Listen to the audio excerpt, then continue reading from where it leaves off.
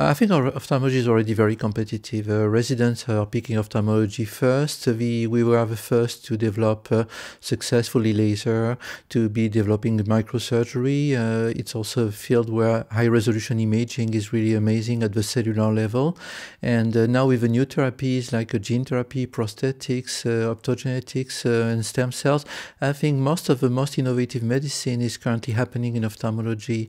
Also, a lot of systemic disease can be visualized in the human eye, so you can visualize on the retina damage from a neurological condition. So I think altogether ophthalmology is already viewed by people who know it as a leading field. So the key measure would be to promote the concept that vision loss is a devastating condition, that this is very frequent, this is the most fair condition among the population, and it's leading to a lot of falls, to cognitive disorders, depression. So I think politicians to understand how important it is to promote research and care in vision, because this is impacting the life of many individuals, especially the aging population.